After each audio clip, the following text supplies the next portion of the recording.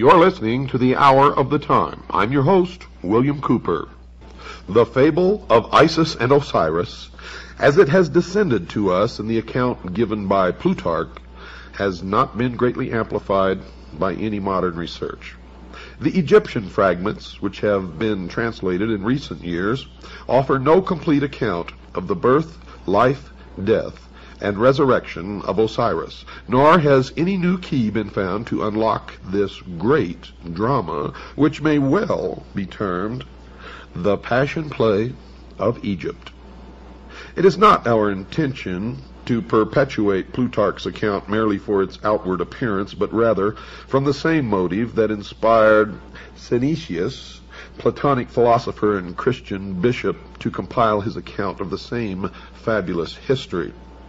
Synesius, in his treatise on Providence, and you hear that word a lot in the secret societies and especially in Freemasonry, thus introduces the Osirian myth.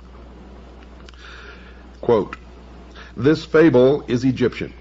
The Egyptians transcend in wisdom. Perhaps, therefore, this also being a fable obscurely signifies something more than a fable, because it is Egyptian. If, however, it is not a fable, but a sacred discourse, it will deserve in a still greater degree to be told and committed to writing." Unquote. In presenting a summary of Plutarch's account, I am omitting nothing which could in any way be regarded as relevant. I am taking the liberty, however, of somewhat expanding the fable by incorporating therein some small fragments derived from other Greek writers, and occasionally a few words bearing upon the account from fragments of Egyptian religious literature. The story, then, is in substance as follows. The goddess Nut, whom Plutarch identifies with Rhea, was the daughter of Shu and Tefnut. She is the wife of Seb, also known as Saturn, and the mother of Ra, or Helios, also known as the sun. Now, if we're to trust Plutarch, she afterwards becomes the wife of Ra, or the sun. Nut is unfaithful to Ra, who, discovering that she is with child by Seb, pronounces a curse upon her that she should not be delivered of her progeny in any month or year. Thoth, which is Hermes or Mercury, who is also in love with Nut, comes to her assistance with a stratagem. He plays at tables with the moon goddess Selene, and wins from her the 70th part of each of her illuminations. And joining these parts together, he forms of them 5 days, which he adds to the calendar. Previous to that time, the Egyptian year consisted of 360 days, the exact number of degrees in a circle. Now, these 5 days being not part of any month or year, Ra was outwitted. You see, because upon these days, Nut brought forth her 5 children at different times in different places. Upon the first of these days, she brought forth Osiris, and the place of his birth, according to Diodorus, was Mount Nisa in Arabia, the Happy. Mount Nisa is now Mount Sinai, folks. At the moment of the birth of Osiris, a voice sounded throughout the world, saying, quote, "The Lord of all the earth is born," unquote. On the second day, Nut gave birth to Eroris, the elder Horus. On the third day, Typhon or Set. On the fourth day, Isis, and on the fifth and last day, Nephthys. The Egyptians, therefore, regard the 5 days, which they term the epact or superadded, as the birthdays of the gods, especially venerating the fourth of them, upon which the benevolent goddess Isis came into being. Plutarch further on announces that the 5 children of Nut were not all of the same father, thus contradicting his earlier statement. For he says that Osiris and the elder Horus were the children of Ra, that Isis was the daughter of Thoth, and only Typhon and Nephthys were actually the offspring of Seb. There is another, and even more recondite legend regarding the elder Horus, which denies him the fathership of Ra, declaring him to be the offspring of Osiris and Isis, while they were still in the womb of Nut. Now these accounts we shall consider later. Osiris was given to Pamlis to be educated, and having come to the years of majority, became the king of Egypt. In this high capacity, Osiris applied himself to the civilizing of his nation, turning the Egyptians from their previously indigent and barbarous course of life to a happy and community existence. He taught them agriculture, compiled for them a body of laws for the regulation of conduct, instructed them in the reverencing and worship of the gods, thus establishing Egypt in all the essentials of truth, according to the legend. Now, having brought his own nation to prosperity and enlightenment, Osiris traveled over the rest of the world, converting peoples to his disciplines, not by force, but the persuasion of reason. Osiris was accompanied on this journey by a procession of nymphs and other superphysical beings who filled the air with music and song. In the meantime, Typhon, brother or half-brother of Osiris, had ambition to usurp the throne, but the vigilant Isis, sister wife of Osiris, was too watchful. Typhon, however, having persuaded 72 other persons to join him in his conspiracy, with the aid of a certain queen in Ethiopia named Aso, perfected a plot against Osiris. He fashioned a chest exactly to the measurement of the body of Osiris, which chest he caused to be brought into the banquet hall, where the princes of Egypt were feasting their king's return. Typhon, simulating jest, promised this elaborately ornamented box to the one whose body, upon trial, most nearly fitted it. Now each of the princes in turn lay down in the box, but each was too short or too tall, until last of all Osiris himself lay down in it. Immediately the 72 conspirators rushed to the box, clamped the cover upon it, fastened it with nails, and poured melted lead over all the cracks and crevices.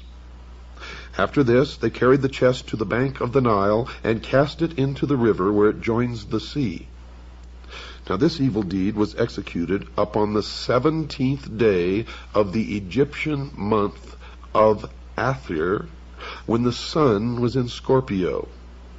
According to some, it was in the 28th year of the reign of Osiris, and to others in the 28th year of his life. Now try to remember these numbers. If you can't, jot them down, but these numbers will crop up again and again and again.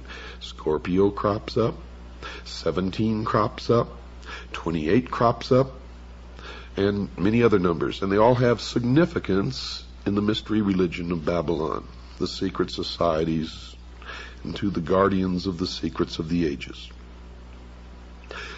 As soon as Isis received word of this crime, she cut off one of the locks of her hair and put on the mourning apparel of widowhood, for which reason the spot where she did this was afterwards called Koptos. That's Koptos, or the city of mourning. After donning the widow's weeds, Isis set forth in search of her husband's body and wandered about all wandered about all Egypt, asking all with whom she came in contact. You see, I may be back here in the United States, but a lot of my thoughts, folks, are still in Europe. Finally, some children who had been at play told Isis that they had seen the accomplices of Typhon carrying the chest to the Nile. For that reason, Egyptians regard the words of children as oracular and pay great attention to them. While Isis was searching for her husband's body, she learned that Nephthys, her sister, had by magic insinuated herself into the presence of Osiris before his death, and in the guise of Isis had conceived a son from him. Now Isis sought out the child, which Nephthys has deserted for fear of Typhon's anger, and adopting it, attached it to her person as a constant guard and attendant. This was Anubis, the dog-headed god, who appears in the Book of the Dead and in many of the Egyptian hieroglyphics. After some time, Isis learned that the chest had been carried by the sea to the coast of Byblos. Now, Byblos is also the name for book or Bible, where it had lodged in the branches of a bush of tamarisk, which had grown up miraculously about the sacred receptacle and concealed it within its trunk. Now remember this tamarisk, and remember that it is a tree. The king of Byblos, amazed at the miracle, caused the tree to be cut down, and from the trunk containing the box, he made a pillar to support the roof of his palace. Now by magic, Isis discovered this, and traveling immediately to Byblos, attached herself to the suite of the queen as a nurse to her children. At night, when all the palace was asleep, Isis transformed herself into a swallow and fluttered around the column, bemoaning her fate in strange, sad notes. In due time, Isis revealed her divine nature and asked that the pillar be cut down. Taking therefrom the chest, she departed with it into a desert place, where she performed certain magical rites by which the body of Osiris was temporarily animated. And by this animation she received from Osiris a son who is called the younger Horus, the child who was conceived of the dead. Now there is some confusion in the account at this point. Plutarch says that Isis left the body of Osiris temporarily to visit her son Horus, just mentioned, but the context of the fable would rather call for her departure to a secluded place where the child could be born without the knowledge of Typhon, who certainly would have destroyed him. Isis hid the chest in a remote and unfrequented place, but Typhon, hunting one night by the light of the moon, chanced upon it. Knowing its contents, and realizing Isis to be proficient in magic, he resolved to thwart her purposes, and tearing the body into 14 parts, he scattered them over Egypt. Now remember, 14 parts. Folks, don't forget that. From the inscriptions on the Metternich stele, it seems that Set must have imprisoned Isis and her son Horus. The goddess is made to say, quote, "I am Isis, and I came forth from the house wherein my brother Set had placed me," unquote. Thoth, the prince of law, again came to her assistance and aided Isis to escape from the house. Was it really a prison? Or was it really the house of Set? Thoth, also at this time, prophesied that Horus would sit upon the throne of his father and rule the double empire of Egypt. Upon the advice of Thoth, Isis hides the child in a papyrus swamp, thus saving him from the wrath of Set. Isis returning, having left her son at Butos, and fashioning a magical boat out of papyrus, traversed the whole of the empire. As she met with the scattered parts of her husband, she buried each one separately. First, however, encasing it in a magical mummy composed of wax, incense, and grain seed. She finally recovered all of the parts of Osiris except the phallus, or the penis, which had been thrown into the river and devoured by 3 fishes. This organ Isis reproduced in gold. Remember this also. Remember the 3 fishes, for they represent ignorance, superstition, and fear. They also represent the church, the state, and the mob. And remember that Isis reproduced this member, this organ, in gold, and having performed all of the ceremonies necessary to ensure the life of Osiris in the underworld, she returned to her son Horus, and by the theurgic arts, of which she was mistress, saved him from death, from the stings of scorpions.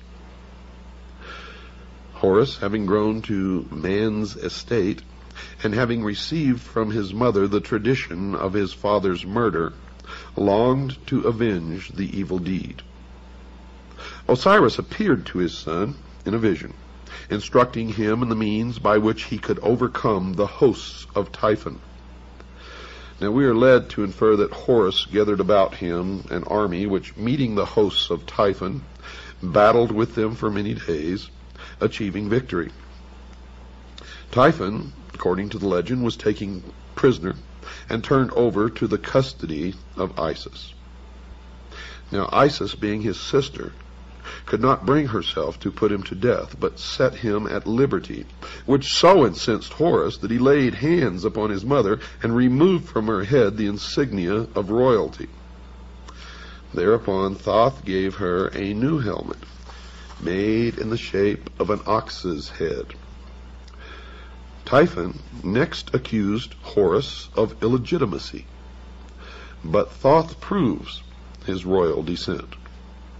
Typhon again goes into battle against Horus. In fact, 2 battles are mentioned, in both of which Typhon is worsted. And Horus regains the kingdom of his father, and is regarded, to at least a certain degree, as the actual reincarnation of Osiris. So here you've had a death and a resurrection. After its resurrection in the underworld, the shade of Osiris visits Isis, and in consequence thereof, she gives birth to another son, as it were, by a Holy Ghost, for she knew no living man. This child is called Harpocrates, and Plutarch says of him that he, quote, came into the world before his time and lame in his lower limbs, unquote. Harpocrates is usually depicted as a nude figure, his head adorned with a single curling lock of hair on the right side, this being with the Egyptians a symbol of youth or adolescence. He is sometimes depicted with an elaborate plumed headdress, or wearing the double crown of the northern and southern empires. His finger is placed to his lips, which Plutarch interprets as a gesture symbolic of his childish and helpless state. The Greeks and Romans, however, considered this gesture to be a symbol for silence or secrecy, and from this has arisen the custom of placing the finger to the lips as a motion for quietness and secrecy, and we do it today. Statues of the god Harpocrates were placed at the entrances to temples and sacred retreats where the dramas of the mysteries were performed, as a sign that silence and secrecy should be observed in the holy places, and that all initiates were bound by vows of discretion. Harpocrates is also sometimes shown standing, and at other times he is depicted seated on the blossom of a lotus, just like Buddha. Although he is usually figured with childish immaturity of body, the imperfection of his lower limbs, as described by Plutarch, is not apparent in any of the Egyptian drawings. It therefore seems that the statements concerning this deformity should be more carefully examined. Samuel Squire, whose translation of Plutarch's Isis and Osiris, made in 1744, is still the most often quoted by Egyptologists. Well, he states definitely, quote, lame in his lower limbs. G.R.S. Mead translated the same essay much later and gives a slightly different rendering of Plutarch's words. Mr. Mead says, quote, weak in his limbs from below upwards, unquote. This difference in wording, though slight, may have an unexpected significance. You see, there's some general information contained in Synesius's treatise on Providence that should be included in this Osirian epic.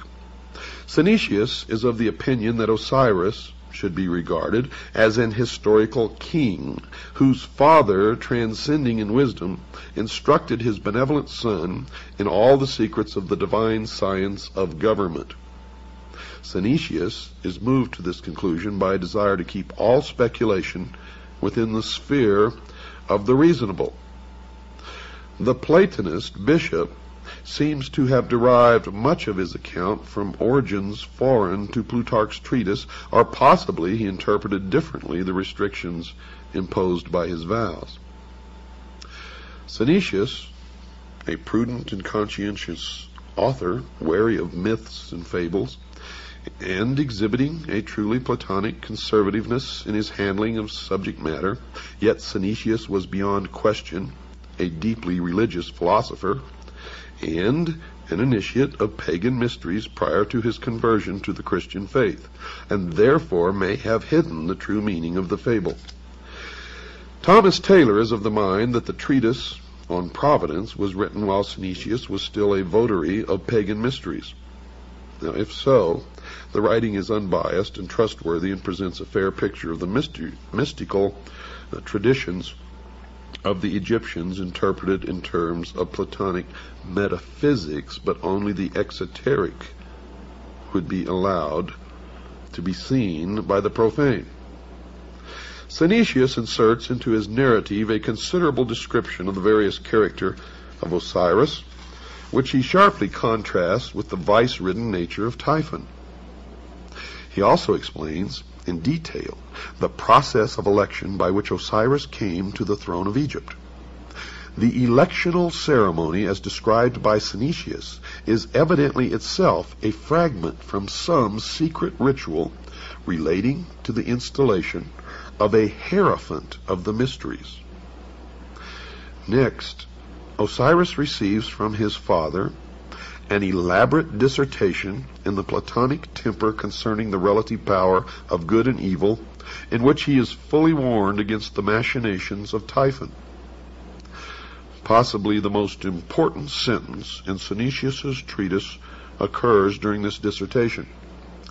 The father of Osiris is made to say to his son, quote, "You also have been initiated in those mysteries in which there are two pair of eyes, and it is requisite that the pair which are beneath should be closed, when the pair that are above them perceive, and when the pair above are closed, those which are beneath should be opened," unquote. Now, these words unquestionably have an arcane meaning and are incorporated into the narrative that the true significance of the whole Osirian cycle might not be entirely obscured. And I can tell you that the meaning, folks, is that the eyes above are the exoteric meant for the outer world, for the profane, and the eyes below are the esoteric meant for the initiate, the adept, the priest of the mystery schools only. Synesius does not describe the death of Osiris, but merely reports his vanishment and final restoration to the throne. In the latter part of the story, there was also introduced a certain philosopher who was a stranger in Egypt. This philosopher predicts the fall of Typhon and is an eyewitness to the recrowning of Osiris. Synesius says of this philosopher, quote, "He likewise then learned some particulars about Osiris which would shortly happen, and others which would take place at some greater distance of time, viz. When the boy Horus would choose as his associate in battle a wolf instead of a lion. But who the wolf is a sacred narration, which it is not holy to divulge even in the form of a fable," unquote. Well, the lion, we know, has always been of the tribe of Judah. Such is the amazing tradition of the good king Osiris, the first victim, the first mummy, and the first resurrection. He dies and is born again in three forms. First, as god of the underworld, where he rules the justified dead. Second, as the younger Horus, in whose form he battles for his own honor. and third as Harpocrates, the silent child. The latter two forms are regarded as incarnations or embodiments of his very self, yet he exists independent of them as the judge of shades and the lord of the resurrection.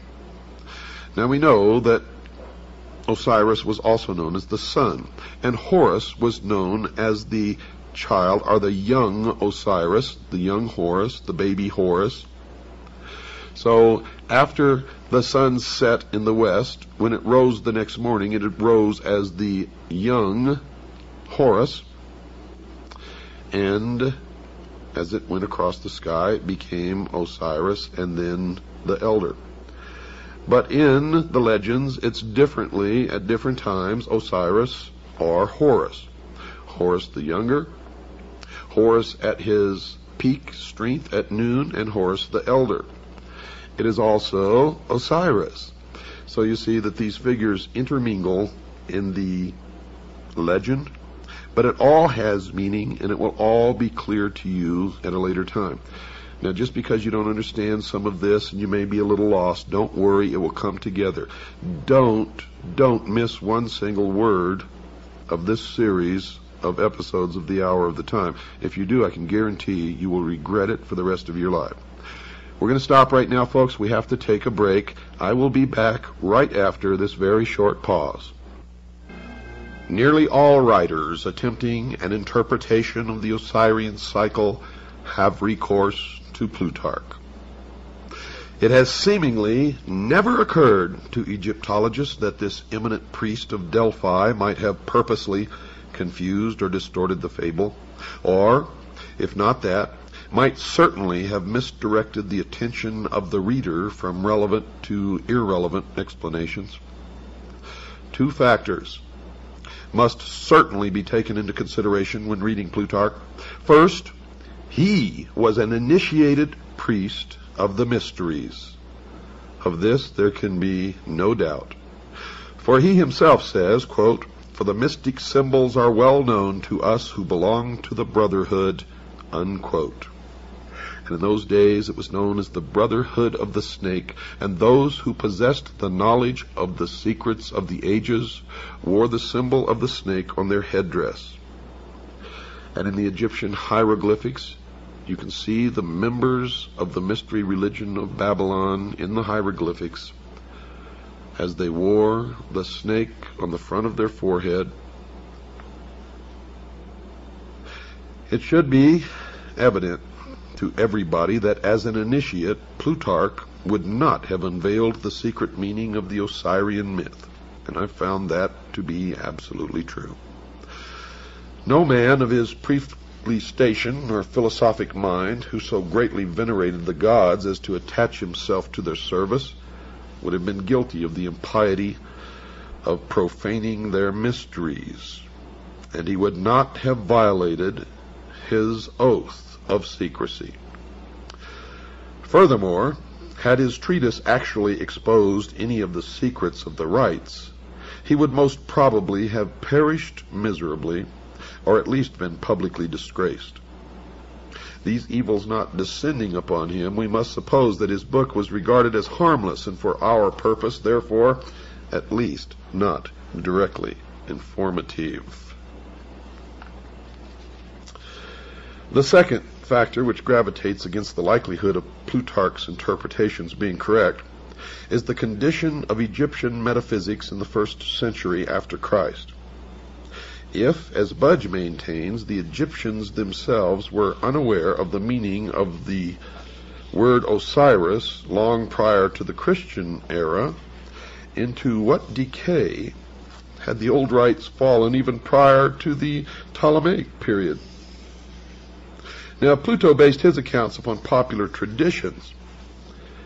They were most certainly inaccurate, and it is not impossible that even the priests themselves were for the most part ignorant of the origins of their doctrine.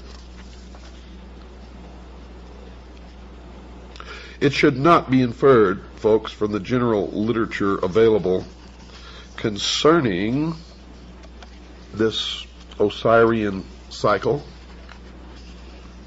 and the mysteries, that all of the priests were themselves initiates of a high order. Only a small part of them ever actually received the greater secrets of their order. For the rest, rite and ritual suffered. And it's the same today.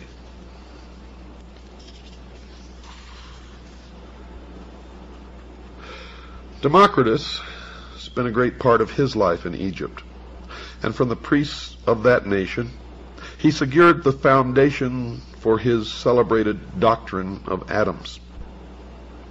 That's right, folks, atoms, A-T-O-M-S. A doctrine which has survived as a scientific fact to this day. From all these different philosophers who visited Egypt, we shall secure a better estimation of the profundity of Egyptian learning than from even the Egyptian writings themselves. Plato went to Egypt and was initiated into the mysteries in the Great Pyramid, where he lay for 3 days and 3 nights in the sarcophagus, during which he was imparted knowledge which he was to guard, protect. He describes his initiation in his writings. I suggest that you read it. If we can assume the pragmatic viewpoint that the substance of matter is to be determined from its consequences, then we must indeed highly reverence the wisdom of the Egyptians. For it seems that first among the consequences of that wisdom is civilization itself. That cannot be doubted. Civilization is no fable, nor is it a progeny of myths, but that which is real and substantial. And it bears witness to a profound and superior wisdom, which must have existed over a great period of time, and have been communicated to at least a privileged few since the very beginning of man's cultural impulse. Now we can also take the example of Pythagoras, the great philosopher. While a youth, if we may credit Iamblichus, associated himself with Thales of Miletus, from whom he gained a considerable knowledge of the mysteries. Thales, being at that time of great age and infirm body, apologized for his incomplete understanding of the sacred doctrines and urged Pythagoras to visit Egypt, the motherland of wisdom as it was called in those days. Iamblichus wrote that Thales confessed that his own reputation for wisdom was derived from the instruction of these priests, but that he was neither naturally nor by exercise endued with those excellent prerogatives which were so visibly displayed in the person of Pythagoras. Thales therefore gladly announced to Pythagoras, from all these circumstances, that he would become the wisest and most divine of all men if he associated with these Egyptian priests. Iamblichus then describes the journey which Pythagoras made to Egypt, how en route he was initiated into the mysteries of several nations, and at last, arriving at his destination, was received by the Egyptian priests with respect and affection. He associated with the Egyptian philosophers for some time, and after demonstrating by his sincerity and consecration that he was worthy to associate with the initiated, he was at last admitted into the secrets of their orders. Quote, "He spent, therefore," observes Iamblichus, 22 years in Egypt, and the adyta of temples, astronomizing and geometrizing, and was initiated, not in a superficial or casual manner, in all the mysteries of the gods. Pythagoras must be acknowledged among the first of those divine men to whom the race is indebted for the principles of science, art, and philosophy. And are we to presume that so noble an intellect could have spent 22 years pursuing fabulous shadows in Egyptian crypts? If, as some have asserted, Osiris signified merely the Nile, and Isis the black earth rendered fertile by its inundation, could such a fable have so greatly stimulated the admiration of Pythagoras that he would have spent a score of years in the assimilation of the idea? I don't think so. Or again, would he have spent this great length of time, the very best years of his life, in memorizing the myth-encrusted history of an ancient king who at some remote period had reigned in Egypt and whose memory seemed sufficient to inspire a vast civilization for some 6,000 years? By the way, that's the exact number of years in the calendar of the Mystery School and of the Freemasons. Or would he approach the matter from another of these explanations? Would Pythagoras have pounded himself for a score of years against the walls of Memphis and find himself fully rewarded by being informed with bated breath by some archimagus that Isis is the dog star? I think not.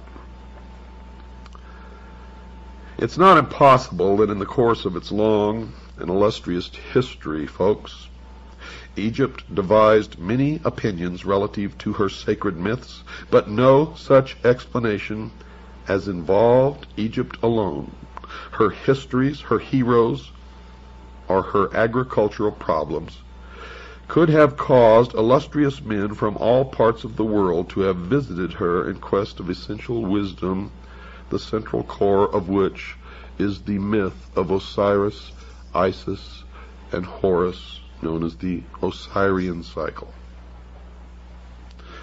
The Nile meant nothing to the Greeks, who cared little whether it rose or fell. The sneezing you hear in the background is my dog Sugar Bear, who always accompanies me into the studio to do these programs. Not Egypt, but the Umbos of Delphi was the center of their universe in Greece, and local fables derived from Egypt's 42 gnomes could never have won for the double empire its illustrious reputation as patron of all learning, human and divine. So we must look deeper. And look deeper we did, folks, and what we found is amazing. For we found that Osiris and Isis and Horus were not ever have meant to be, nor were they ever real people or real gods or spacemen who came from some other world. Not at all. As we have found in our research, and as I have found in my over 20-some-odd years of research into the mystery schools, they are like all the other symbols of the mystery religion. For the public, for the profane, they are the exoteric, and you may make of them what you wish. The adepts, the initiates, the priests, they don't care what interpretation you give the exoteric meaning. And the esoteric is so entirely different from what you may suspect that the answer will surprise you. You see, we cannot be deceived by the obvious, and you can never be deceived by the obvious, or even consider the obvious when looking at any of the mystery religions or the secret doctrine. And we cannot allow ourselves to be misdirected by the evident subterfuges, the deceptions of these ancient priests, who so carefully concealed their arcana from the uninitiated world that we, at this late time, may even doubt its existence. Yet now, today, it is thriving to the point that it controls all levels of our society, military, and government. The ignorant, the sheeple, even among the Egyptians, might derive their inspiration from the processionals and rituals of the state religion, but that's just for the sheeple. For those great philosophers who came from afar were in search of the highest form of human knowledge, the ancient arts, the secrets of the ages, and could not be satisfied by such outer show. Had these fables been but hollow and unsubstantial forms, Egypt would have been the ridicule of the wise, who would speedily have exposed her sham and reduced her vain pretense to a humble state. But this did not occur. You see, the initiates of her mysteries, returning to their own countries, not only felt themselves more than repaid for their hazardous journeys and long vigils, but furthermore, They became founders of distinguished systems of thinking, disseminators of useful knowledge, and in all cases bore witness to a broad and deep learning, and they always took with them a plan for the unfoldment of a world utopian government, which plan still exists today and is still being carried out in secret as the completion of the great work. Diodorus describes two famous columns erected near Nysa in Arabia, one to Isis and the other to Osiris.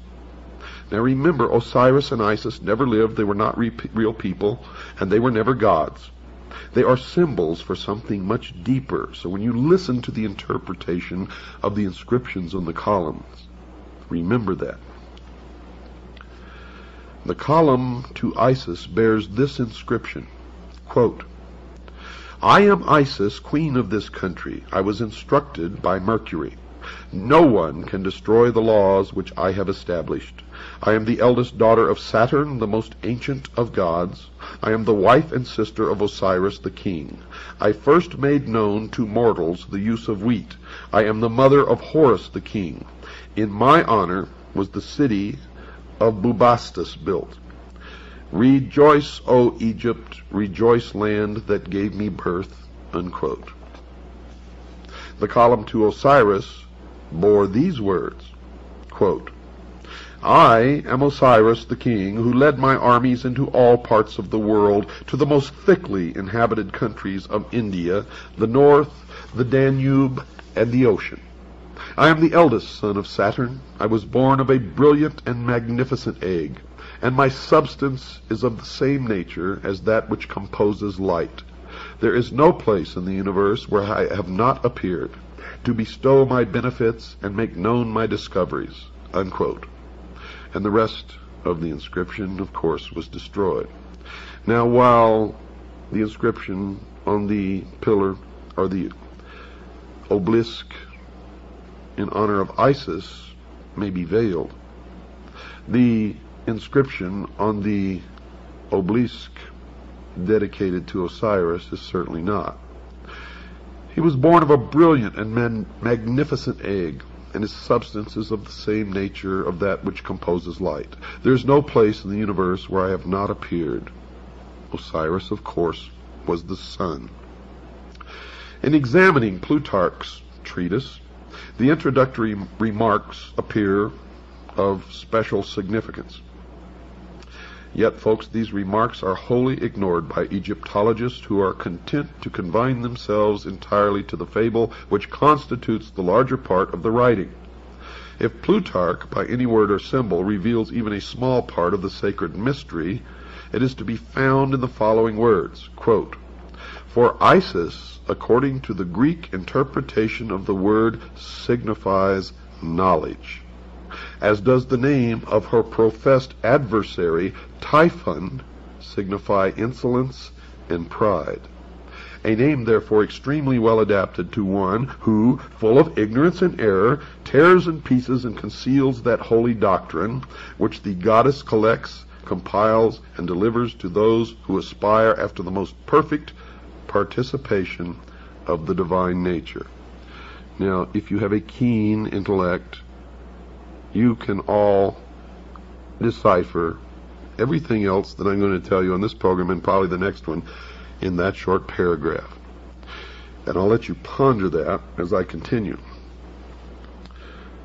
Osiris, the black god of the Nile, must be regarded as the personification of an order of learning, for Plutarch identifies him beyond question with the holy doctrine or the mystery tradition.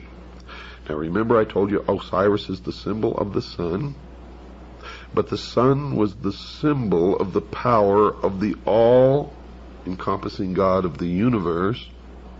And later you're going to learn that the light, or the sun, represents something even deeper.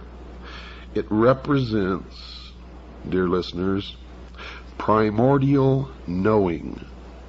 the gift of intellect. And where people can read these myths and think that these people really worship the sun or some god somewhere, they are mistaken. For the true object of their worship is the intellect. And through the use of that intellect, they believe that man will become God.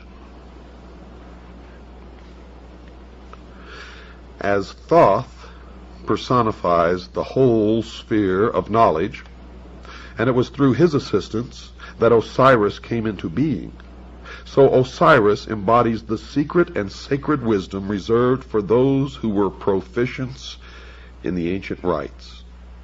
Unquestionably, Osiris was later confused with other members of that vast pantheon of divinities which developed in the decadent period of Egyptian religious culture. But to the elect, the initiate, the adept, the priest, he represented to the end primordial knowing, that utter realization of truth, undefiled by intellection, unlimited by any mortal procedure, uncircumscribed by the limitation of thinking. You see, he signified not only that divine at-one-ment with the absolute, which is the end of all illumination, but by his life, death, and resurrection revealed the means by which mortal consciousness could achieve that end. Now remember, at-one-ment. Thus Osiris becomes a dual symbol, being in the first place the esoteric wisdom. Esoteric, folks, means hidden. So he represented in the first place the esoteric wisdom itself, and in the second place the composite order of initiates through whom that tradition was perpetuated. And now we begin to strip the veil from the mysteries. The personality of Osiris thus typifies the institution erected by the ancients to perpetuate the deathless truths of the soul. The living head was crowned with the plumes of wisdom and power. The hands bore the scepters of the three worlds, but the body was bound with the mummy wrappings of the dead. Here we find spirit, the living head, bound incongruously to matter, the mummified body. The soul was imprisoned in the narrow bonds of flesh. And one thing, through my research, is certain. Osiris represented the secret doctrine prior to that time when the omnific word, or the lost word, of Freemasonry was lost. Osiris is the first of the 5 children of Nut.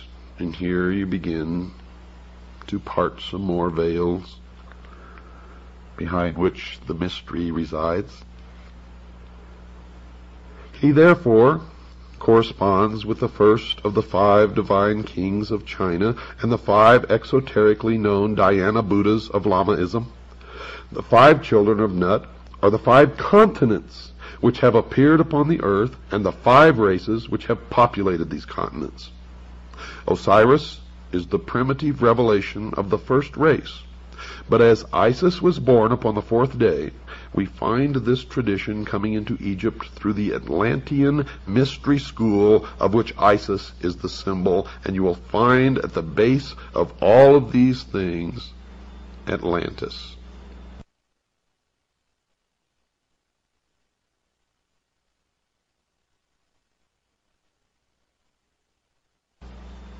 In this country, the Freemasons established the city of Atlanta as the new Atlantis.